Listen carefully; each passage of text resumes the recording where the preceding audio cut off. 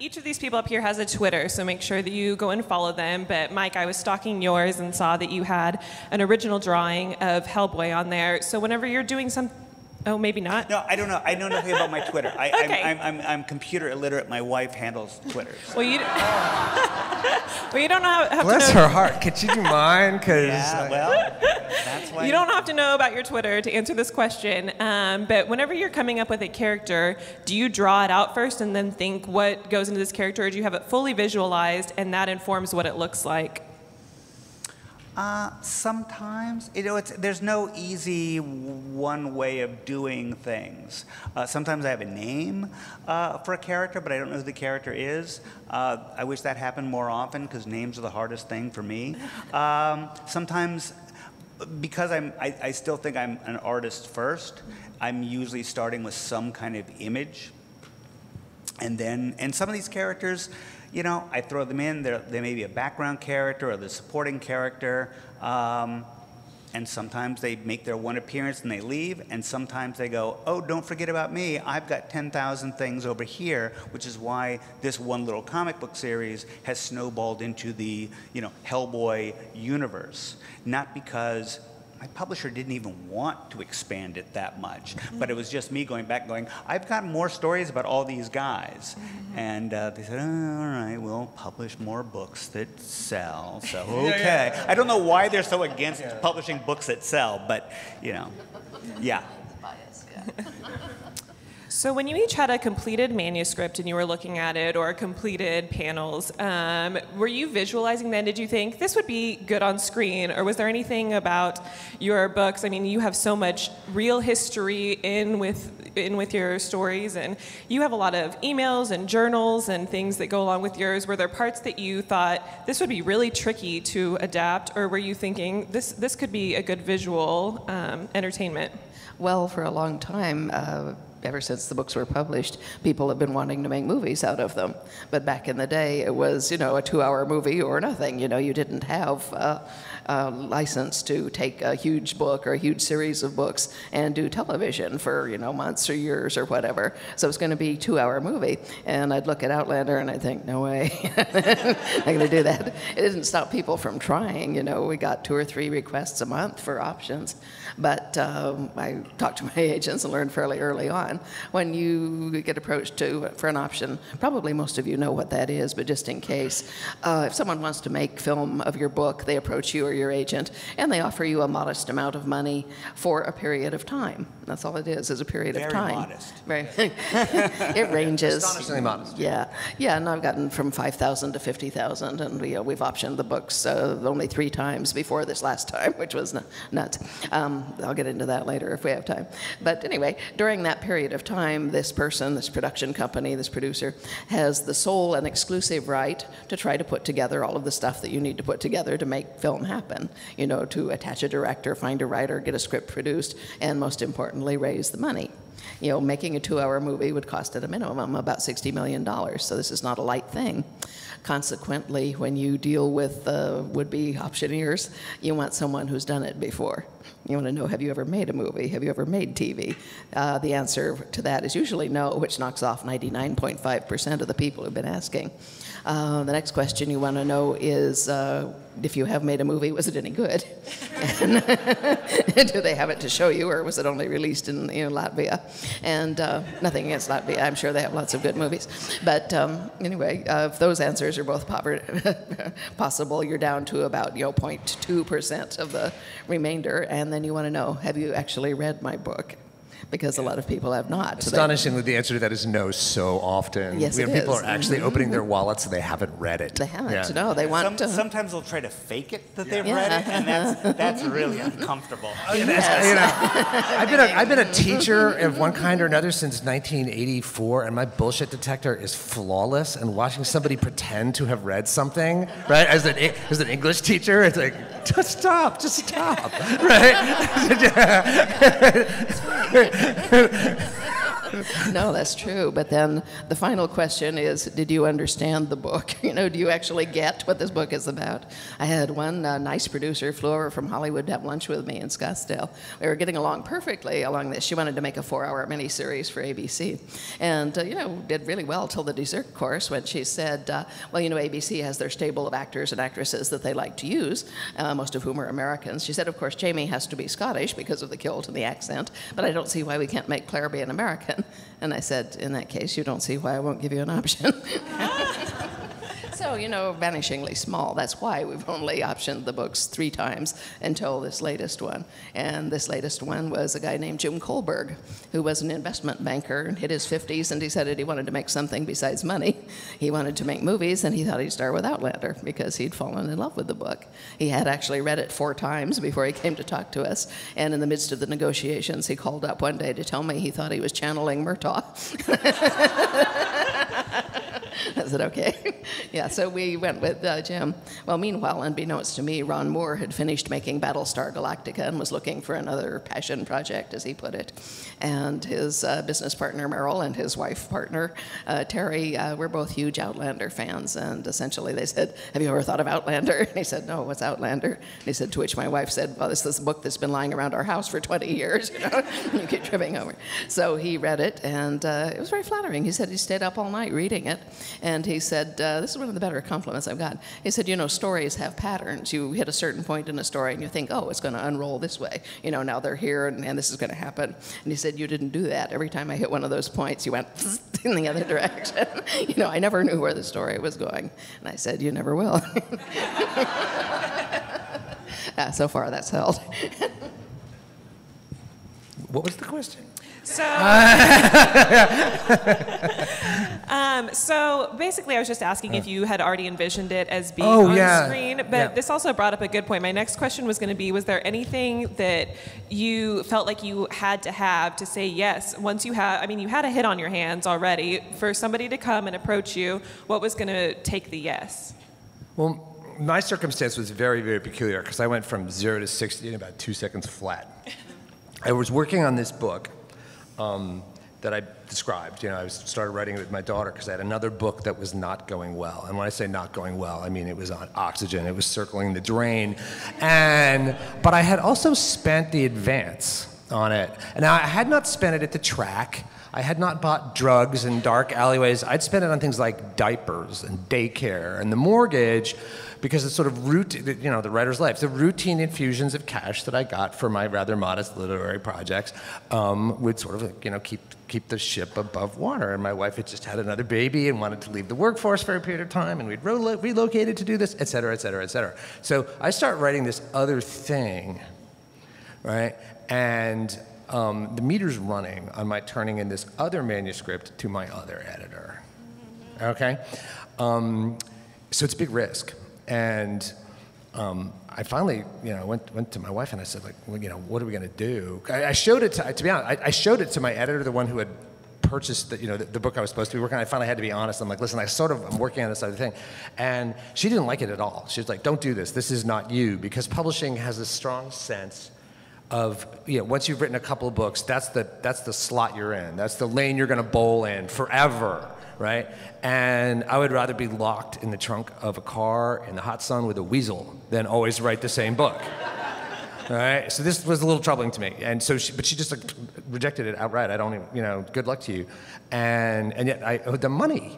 So I went to my wife and I said, I really want to keep writing this. I don't know what this means. Like, I can't, like, I cannot justify this. And she said to me, all right, I have one question, which is that we all know an advance is not a debt, but it is if you don't turn in the book, right? And she said, can they get the house? Can your publisher get the house? Right? And I said, that's a good question. And so I called the person who does my taxes, and I said, can I get the house? And as it turns out, no, because in Texas, where I live, there are things called homestead laws, which are specifically designed to keep men from gambling the family home away at the poker table. Saved by the poker okay, table. Right? So they could go after me forever, but they could not take away the house in which my babies were sleeping, okay? And so I said, okay, let's go. right? And I didn't have very much time because the money meter was, the tanks were emptying very fast. And I managed to get to about page 400 of the book, which is a sort of natural resting place. And I'd showed this to my agent. She really loved it, but I still had no idea if anybody in the universe would want this. Like, I really did not know, because among other things, there's a tendency for publishing to look at you after you've written a couple of books as a certain kind of writer and no other. So the night before, she sent it out. I was wholly prepared to be told this whole thing was a gigantic mistake, right? And start calling about home equity loans to pay off my advance, and which would not have worked because we had very little equity, but it was the only thing I could think to do. And then within a period, again, this was 400 pages of the passage. It was roughly the first third of the manuscript. It ended up being about a 1,250-page manuscript. Within a period of just a few weeks, the entire, my life had been entirely rewritten. I mean, it was the world went berserk for it. I got paid plenty of money, and it sold in 50 countries. And Hollywood showed up while the ink was still wet, and a whole bunch of studios got involved in competing to have it. And I was a babe in the woods with this stuff. I had, I was just trying to make sure that I could afford to put braces on my kids. It was very, very weird. I remember taking a phone call from an agent. There was a bidding war between Ridley Scott and Ron Howard, and I'm actually on a freeway trying to get my kid to a swimming lesson. Okay, right? It was that weird, right? And nobody could understand, why are you, just sit down, we have to do this, this is really important. I'm like, no, my kids are learning to swim, okay? They're swimming. And it was so weird. And so at the end, Fox bought it for Ridley Scott as a feature, right? Which I didn't have a chance of. I don't say I knew, I sort of believed, but it was Ridley Scott, right? Gladiator, Alien, Blade Runner, right? These really touchstone pictures for me. So I was perfectly happy with it. But of course they struggled. They struggled to make it into a film. It's going to be a television show. It's starting in January. It took a long time to get to that. But between 2007, when the deal was originally done, and now, television really opened up. That it became the giant sucking sound for story of any kind has gone to television, and so it gradually as the movie sort of struggled to get traction, and then television became better and better. That's what I was rooting for. It took a long time to actually make it happen, but that's how I ended up there. Mine's radically different. In comics now, if you create something that you own, generally the publisher is going to, attach the film rights, because most comics don't make any money, especially if they're not mainstream comics things. So the only, a lot of publishers are just saying, well, we'll publish it because it might be a movie or a TV. I got in right before that, so I still had the film rights. So my publisher came to me, because they also produce films, they came to me to option it. And this was maybe a year or two into doing the comic, and I thought, well, that's safe, free money. It wasn't very much money, but there was no way in hell anybody was ever going to make a movie about a red character with horn stumps and a tail. So I just thought, man, if I can just squeak out some free money, maybe a couple years they'll option it before they realize it's impossible to make it. And nobody wanted to make it. Nobody wanted to make it except this crazy guy from Mexico, Guillermo del Toro, who fortunately is very charming and very convincing. And we both had the least commercial actor in mind to play the lead, who'd never been the star of a film before. People only remembered him from an old Beauty and the Beast TV series he did. And it took 6 years, but he fought like a dog, and the whole time I just said, it'll never happen, don't get your hopes up, don't get excited, and he did it. And it seems like Guillermo was such a perfect partnership for yours, because he's often talked about having monsters that aren't conventionally monsters, not the Nosferatu, they're layered, as Hellboy is. He's not what people are expecting him to be. Yeah, I was very lucky in he changed the work quite a bit. But I think he saw it as a vehicle for a lot of other stuff he wanted to do. In fact, there are certain scenes in the probably in both Hellboy movies that were from other scripts he had written. So I was kind of just the excuse for him to do a lot of other stuff. But I think adapting comics has got to be so much trickier than what you guys have gone through, because you guys have written a book. So you go, oh, there's a beginning, a middle, and an end of a book. If you have 25 years of a comic, people go, we want to do this story, but we want to take this from this, and this from this, and this. And suddenly you're like, how do I cram all these different pieces into what was a solid story? So like the new one, the reboot that we've got going on right now, they took the middle of a 3-book arc, the middle of that story, and they said, we're going to make a movie out of that. It's like, well, so we're going to take out the setup, and we're going to take out the ending, and we're just going to do the middle book, but you also want to sprinkle bits from all my other books into that? I was horrified. I said, I want nothing at all to do with this. They said, well, then we're going to make it anyway. And then you go, oh, what if they do? I mean, they almost certainly won't be able to do it, but what if they do? And they're asking me to help them.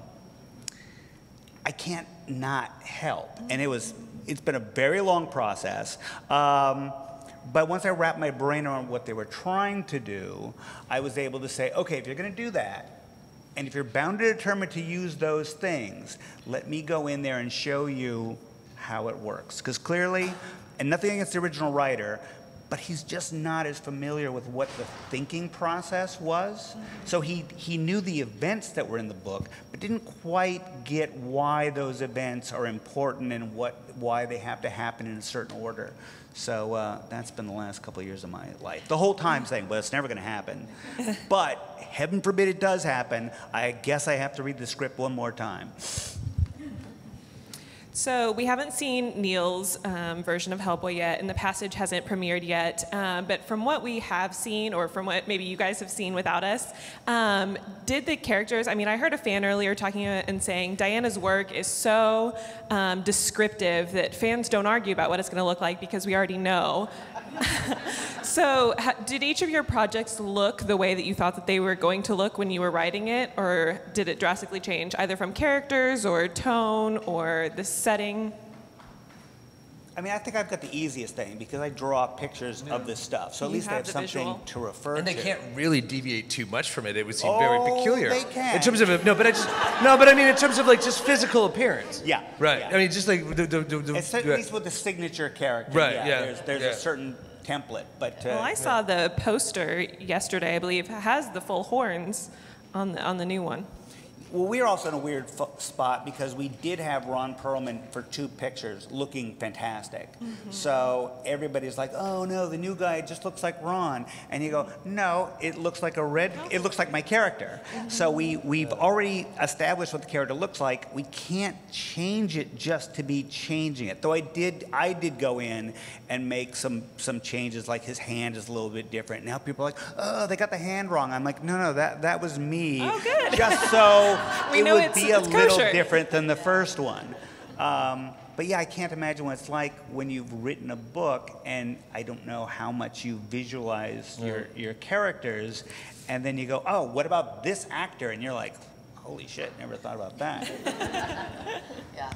Well, I mean, the passage, the television show, and I have seen the pilot, and I've read a bunch of scripts, and they're shooting episode 4, and I think 2 is in post now. I mean, it's really kind of happening even as we speak, while I sit in my office in Massachusetts or Texas writing a totally different book. Right? I mean, I'm in a different headspace now, which is very nice, actually. It's quite different. I mean, it's had to diverge for a million reasons, and the toolbox that I have as a writer of narrative, is so different from what they have for any visual medium. I mean, I have access to what characters are thinking. Like, I can just tell you, I can narrate a story, right? And now I think, what a luxury, and I also believe rather sincerely that every time a book is read, it's different. You know, I do half the work. I give enough material, and it can be very, very specific material, but nevertheless, it's half of it. I give the reader half the material, enough material for them to construct a persuasive, temporary reality of fact and feeling in their head. So the swimming pool I put in a novel is not the swimming pool they put in the novel, but it's a swimming pool. Okay? And I use the swimming pool example because I learned this actually from a short story that involved a swimming pool once, and I realized that when I read this, it was a short story by John Updike, very literary, you know, little artifact, but it begins at a scene in a swimming pool, magnificently described, but I realized that the pool that I saw was not the one he had put in there, it was a pool that I swam in as a kid, and that's what he wanted. Right, because it's very specifically a community swimming pool. So I constructed this community pool, Katona, New York, circa 1974. And I feel like we're getting one of your classes for free. I know, like I am such a nerd for this stuff. So, but that means that every time a book is not a thing. It's actually a series of occurrences. It's an event that happens every time the book is read, and every time the book is read, which incidentally means a book can theoretically have an infinite existence, right? It's kind of cool. Like if it's read an infinite number of times, there's an infinite number of events that the book is, and every time it's completely different. Not just in terms of emphasis, but in terms of you know, what people think people look like. If you spend a lot of time describing a character, you are wasting your ink, right? The reader gets to do a lot of that work, okay? And you know, you give them enough. It's the rule of clothing, shoes, and hair. Like, give me 3 things, and the reader will do the rest of it, because they have to. If you don't give the reader a job, they get pissed off, right? They feel shoved around. They feel bullied, and so the television show, which is an adaptation, and takes tremendous liberties and tremendous license, and has to, among other things, you know, the executives from the studio will be like, well, we need more women, right? So they'll change a character that I had as a man and make it a woman. I'm fine with that. Like, I really, that stuff doesn't bother me. It's like, more women on TV? Right on, go for it. There's no reason this character has to be male. You have to construct a slightly different backstory. You've got to twist the knobs to make the gender work, but that's like, fine. I could have done it too. It just didn't occur to me. Mm-hmm. Right? It's fine. Good for you. Right? A bunch of people got their undies in a bunch because the main character, Amy, they cast an African-American actress for the role. And she is, in fact, described as sort of like profoundly pale and dark-haired. Right? That was an arbitrary pick, on my point. She could have been an African-American child. And the reason that we cast... they did, this African-American actress, Sanaya Sidney, is that she totally crushed the audition, right? Such a good actor. She's so good, adorable, lovely kid, too. I really enjoy spending time with her, but like, that's the reality of making a TV show. Who's gonna carry this ball? And as it turns out, it happened to be a young African-American woman from Riverside, California, who was in Fences and Hidden Figures and happened to be available for this when she wasn't hanging around with Denzel Washington. I'm like, sign that girl up.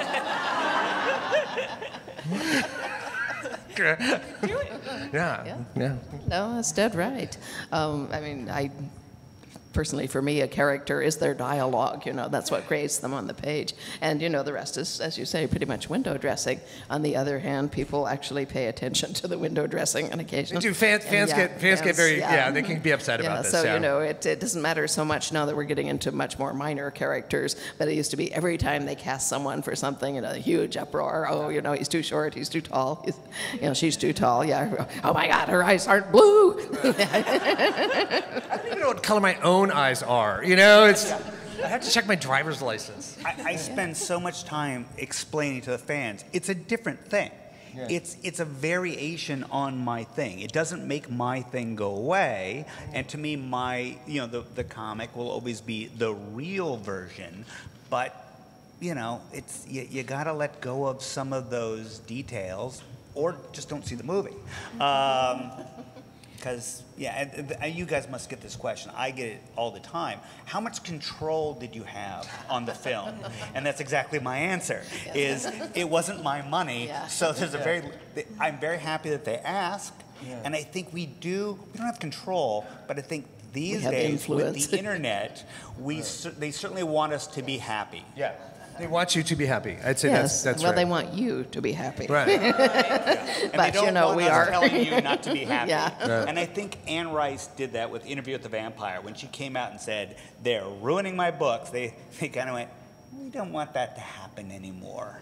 We have enough trouble selling a movie. We don't need the creator out there against us. Yeah, yeah. We get handled a little bit as if we're like a grenade that maybe the pin is not in it still. Yeah, you know, right? Well, it actually helps if you sort of let it out a little bit once in a while, just to show. Yeah. But no, I do not have control. I can't make them do or not do anything. However, I do have 2 million of you guys, and if I tell you what they're doing and that I don't like it, they will in fact listen. I don't do that because it makes for bad relations. But I get along really well with the show people, and they are in fact very courteous to me. I'm a consultant, which I asked my agent when we got the contract. I said, it says I'm a consultant. What does that mean? Do I have to go to Hollywood? And he said, no. He said, it can mean anything. It most likely means that they'll pay you 10 grand per episode for doing nothing. Right. And I said, like okay, that. I can live with that. Yeah, right, fine. We were looking for a title for me on the Hellboy films, and we came up with visual consultant. And it doesn't obligate me to do anything. Because I said, I don't really want to be a writer. I don't really want to be this, or this. But if you want to ask me questions, seems like I'll take your call. For that. I'll make sure to supply you with my phone number. Yes. But I'm very careful to get a title that doesn't obligate me to actually do anything. Yeah, exactly. And yet, they show me everything. They show me the script outlines, and they show me the scripts and the 16 different revisions to each script. They show me the daily footage that they shoot, which is a lot of fun. The dailies? Yes, I do, yeah.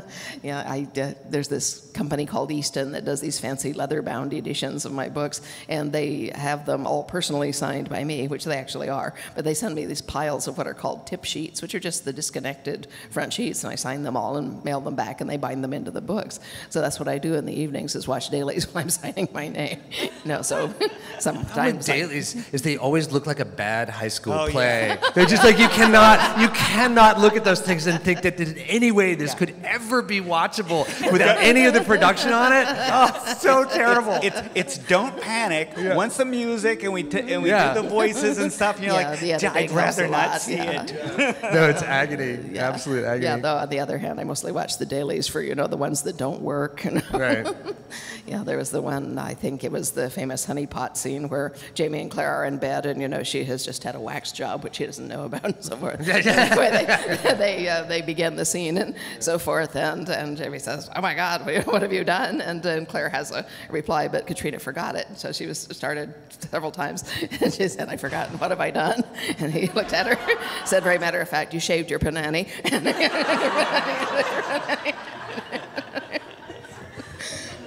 Did you spend a lot of time on set? Mostly I only go, if they're having a press junket or something. First season, they asked me to do a cameo, which I did, which was a lot of fun. Oh, that's cool. That was entertaining. Thank you. Yeah.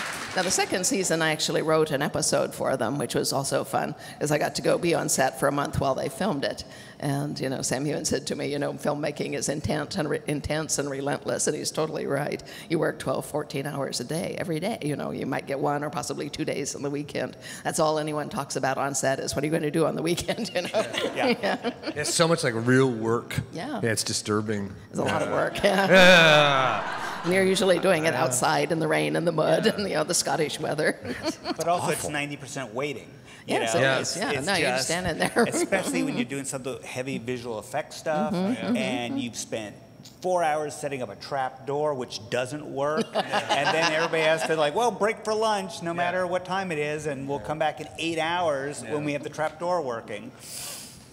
Yeah. Writing a book is so luxurious compared to no, honestly, it makes you really appreciate the fact that it's just you and your old flannel bathrobe, I speak for myself, and a cup of coffee and a little bit of quiet, and then you break and have your tuna sandwich. And then it's great.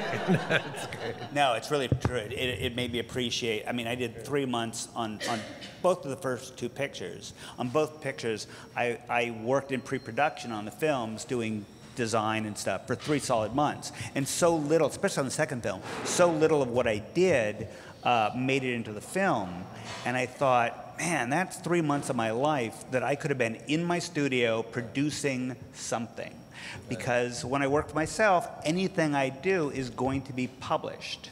But to work on that stuff, it's a nice paycheck, but you have no idea if there's so much stuff that goes into making a film. And, you know, also it's very weird to work on a picture where you go, well, let's do this. And people go, no, we're going to do this other thing. And you're like, you know, I used to be in charge of this character.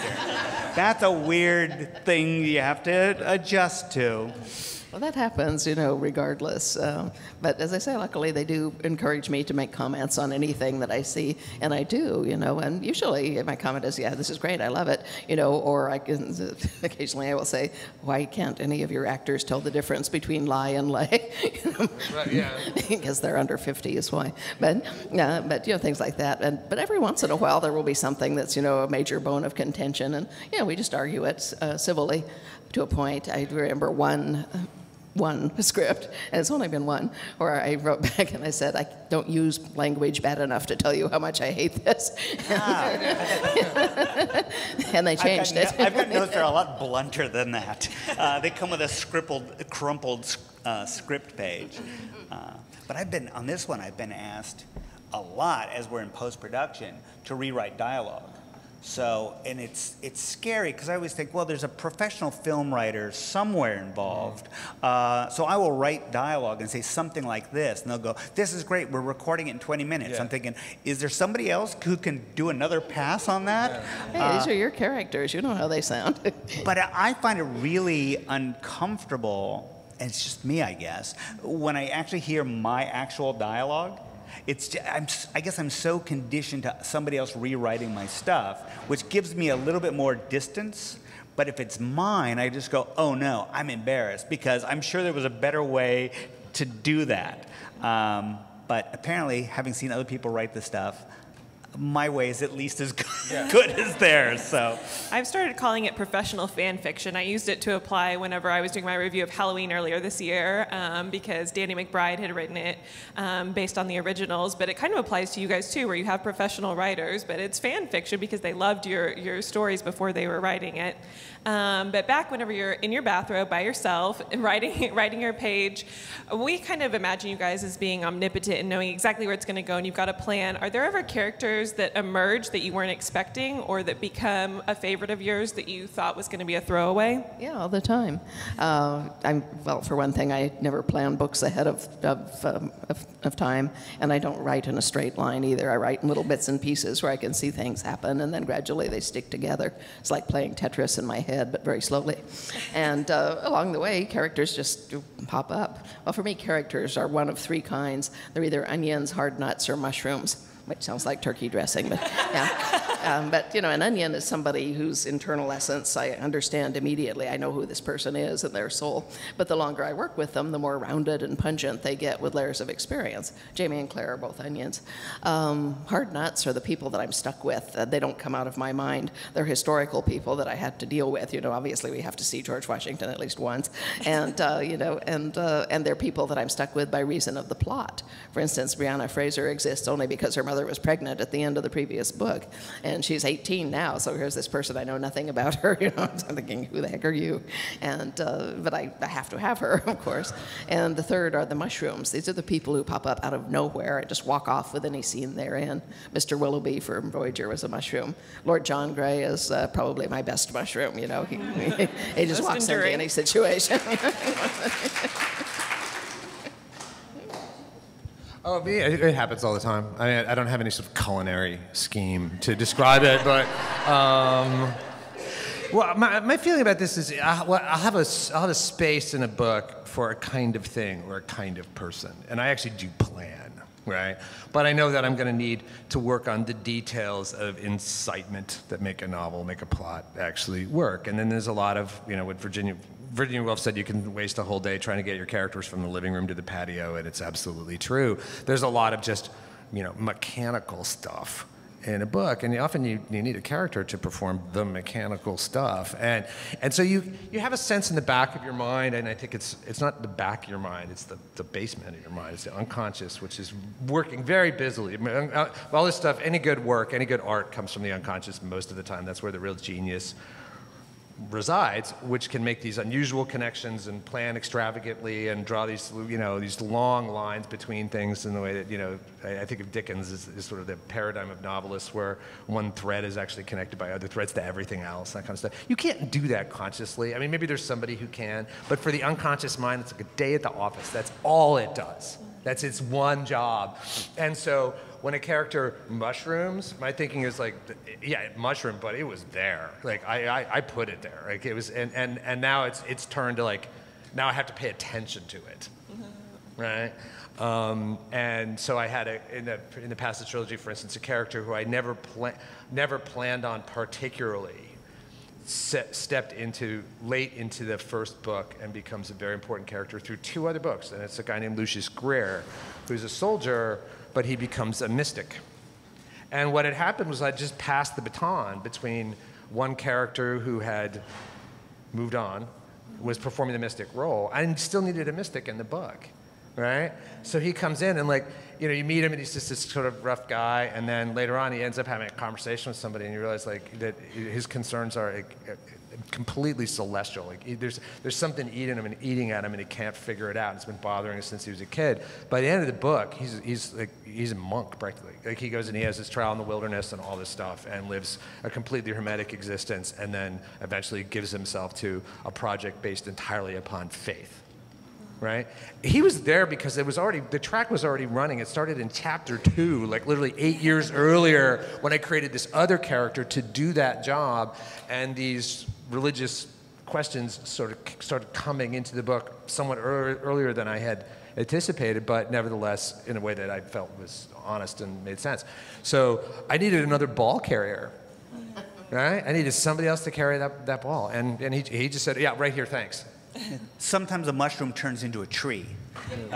Yeah, it's just, I found doing this stuff, at the beginning I had no idea who anybody was, and I would write these kind of vague prophecies, which I'd always have to keep track of, but I was so afraid of writing myself into a corner.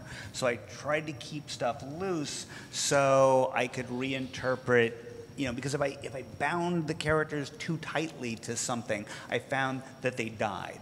It was like, I can't restrict their movements that much. I eventually had a general idea where I was going, but I was going to take my time getting there. And every once in a while, characters, as an artist, I know how drawing works. It's sweating and swearing and erasing, but writing, when it's working, is really weird to me, because you just go, oh, you want to do that? Oh, okay, I'll let you do that. Don't go too far that way, but I'll let you go.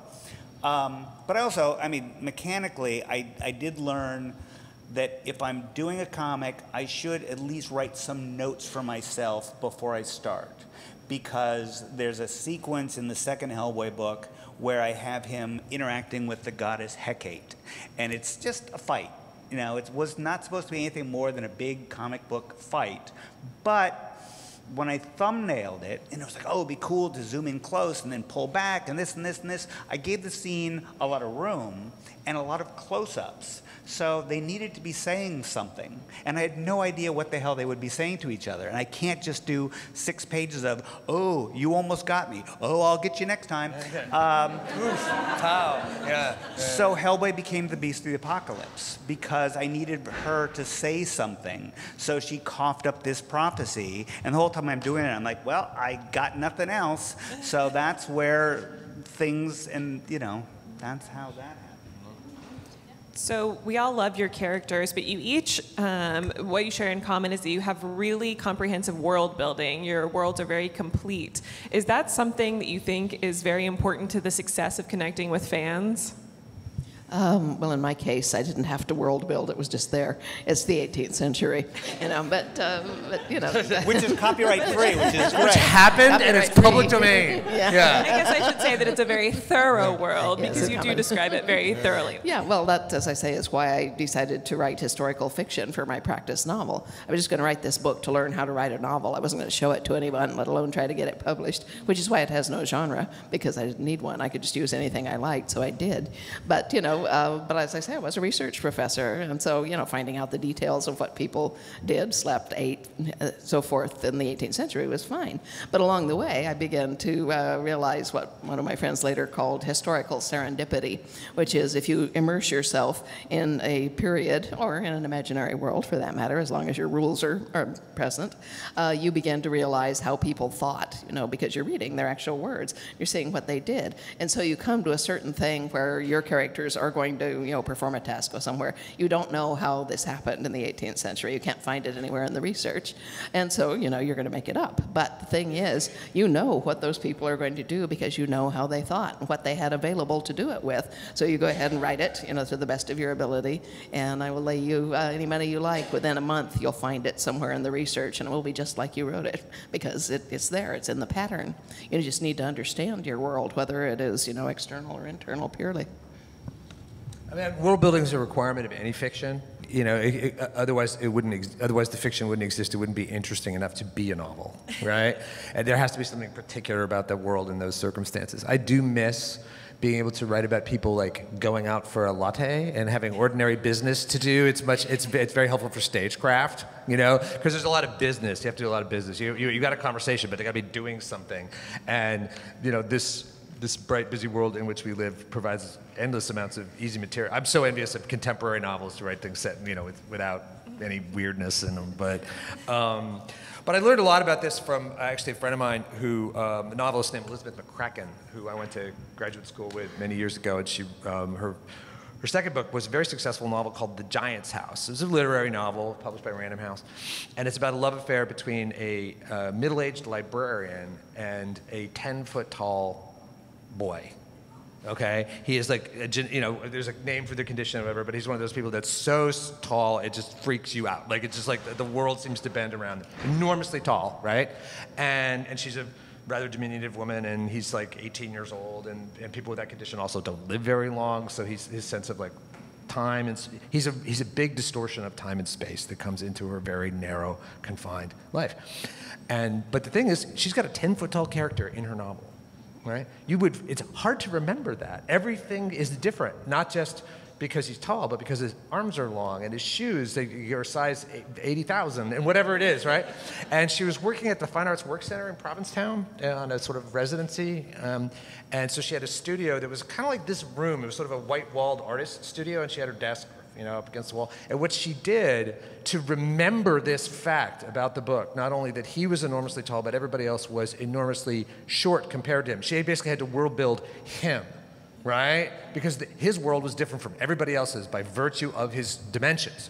She put a lamp behind her in such a manner to cast her shadow on the wall at his size, sitting at her desk, right? So she worked every day with saying that's what it is, because he's not just tall, he's large, right? And in this room, that's what the room is like for him, a much smaller room than it is to me, right? I love this story because it just sort of highlights the fact that world building is what we do all the time, because every character is living in a world that is not the same as this one. It's a personal world. And so in a book like The Passage, where I have a futuristic community that's been isolated for 100 years, yeah, I will go the extra mile, and I did. Like, I understand their sewage system. I really wanted to know how they would make that actually work so I could believe it. Right? I need to believe it so that then when I actually execute it, I don't need to tell people what happens when you flush the toilets, but because I believe it, that will show in everything that I do and in the way I'm always aware of the characters. It's my light bulb. It's my shadow on the wall. Knowing all those details. Yeah. That's great. Yes. I agree, 100%. It's, I mean, you know, like with my thing, I started with the real world, with some historical things, and if you're using Nazis, you just go, well, you don't need to explain a lot because they did so much crazy shit that eventually you find out the stuff you made up is mild compared to the shit they were really working on. So I had a lot of historical basis. But I also embraced, you know, the supernatural stuff. But it basically was the real world. And then it's just over the course of the book, as I just started to destroy the world, you just had to keep track of, well, if we've made this state go away, how are things going to function? So there was not a conscious upfront, I've got to design my world. I mean, if you're a science fiction guy or a real fantasy guy, I guess you're making up your map with your kingdoms and, you know, what they call their money and how they measure distance, which sounds like a nightmare to me. Because I can't make up names. I can't make up fantasy names. I've only made up 2 in 25 years, which is why I use a lot of folklore and mythology, because somebody already made up all the names and they invented all these wonderful characters that are copyright free. So most of my stuff comes from books. It makes me look smart, and it's a shitload easier than making up Gorgalong, the, you know, whatever, because that stuff is yeah. When people say, well, why did you call your book Hellboy? I said, because by the time I created Hellboy, I would have been embarrassed to call it Axelor Demon Slayer. You know, if I'd written the book when I was 13, that might be what it was called. But by then, in my mid-30s, I was like, I need to let the audience know that I also know this is kind of a goofy thing to do. So what's your advice to all the writers in the room today that would like to make a career of it, or at least, you know, enjoy their writing for the rest of their life? Start. Yeah. I mean, really, that's it. Start. Because everybody says, oh, I really want to write a book. I've got this great idea. I just need a chunk of time when I can do this. I was a university professor for a long time as well in the sciences. I had a friend also on the faculty, and he would tell me this all the time. He really did have a terrific premise for his book, and he'd say, well, you know, I have to finish this series of seminars, and then I'm going to do this consultation job, but then I should have, you know, 3 months free. And I said, David, you're never going to write that book. And he never has. You know, because he didn't know how you do this. Nobody has time. You make it, or you haven't got any. But the thing is, you don't need a whole lot of time. Everybody thinks you do, but you don't. I mean, a lot of people think, well, I have an idea, but I don't have an outline. I got to do this. I got to do this. You don't. You need yourself and something to write with, you know, a laptop, a pencil, whatever. Sit down, write something for 10 minutes. You can do anything for 10 minutes. You can hold your breath for 10 minutes, probably, if you tried. But, you know, write for 10 minutes, you know, write anything. Just put words on paper. That oils your synapses. It gets you to think. And it stimulates your unconscious, which will go right on thinking when you stop writing. So do this for 10 minutes. Come back and do it again the next day. It'll probably take you a week, maybe 2 weeks, until you begin to miss it if you don't do it, you know, like exercise, yoga, or whatever. And, you know, just keep doing it. If you do that, you know, 10 minutes a day for a year, you will have at least a rough draft of a novel by the end of the year. You don't do it, you'll have nothing. It's as simple as that.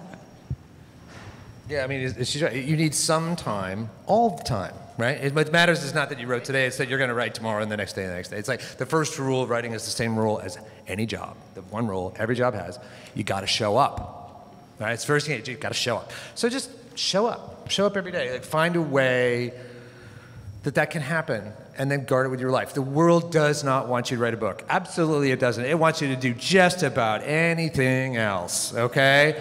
And so it doesn't, you know, you're going to have to be sneaky, crafty, clever, and firm to do it. You're going to have to say, like, this is when it happens, and nothing else is going to get in the way. And you know, my daughter is a writer. She's actually still in college, but she's very talented. She's a playwright. She's working on her first novel. And I said, look, your college friends are going to get in the way of this. Like, and she's very, very devoted and very smart about this. And she leaves. She goes to a particular place every day, early in the morning. She's got a routine, and the routine is inviolable. Like, it has to be something that is, like, it's a boundary other people are just simply not permitted to cross unless at great social expense. The rule of my office, which is in the house, it's on the 3rd floor, a little flight of stairs, you know, up there. You may bother me if it involves one of 2 things, blood or fire. Blood or fire, that's it. Not did you call the bank.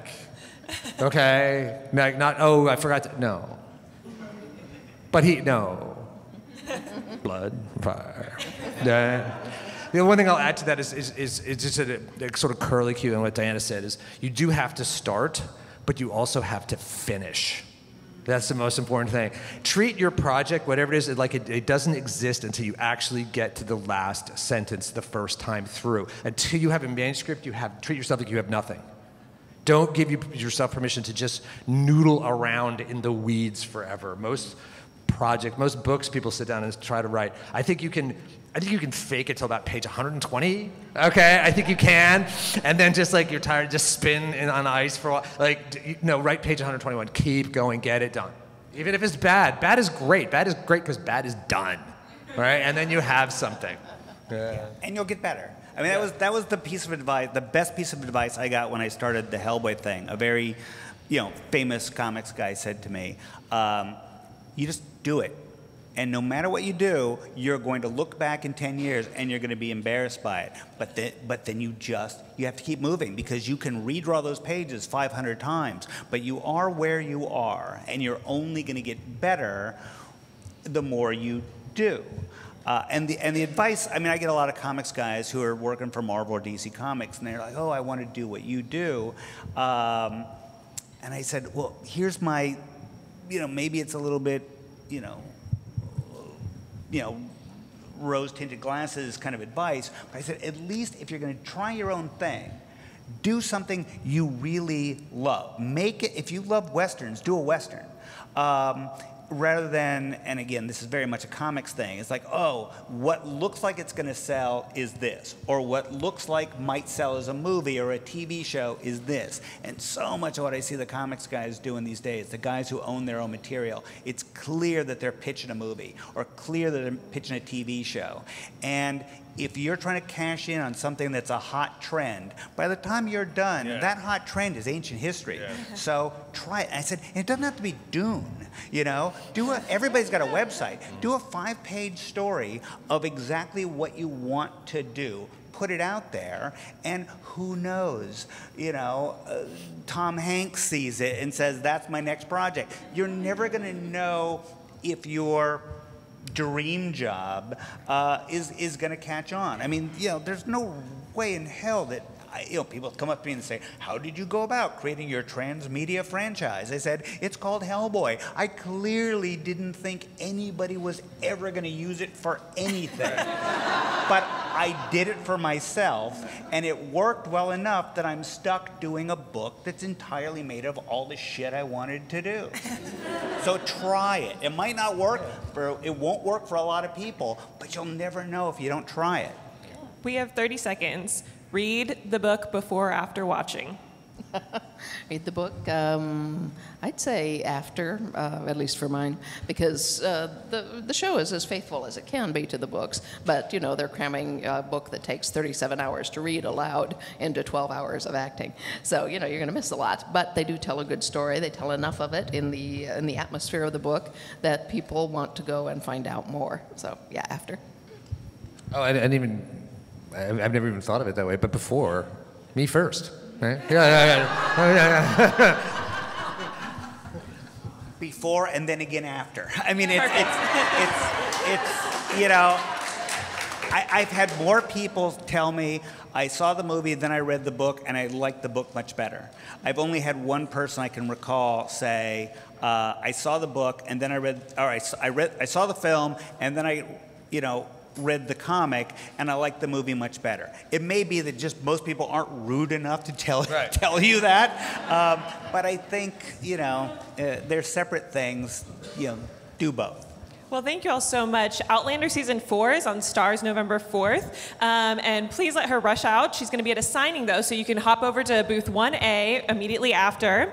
The Passage Season 1 is going to be out on Fox next year. And Hellboy, April 12th of next year, the new Neil Marshall. So thank you all for being here today. And thanks to Diana, Justin, and Mike.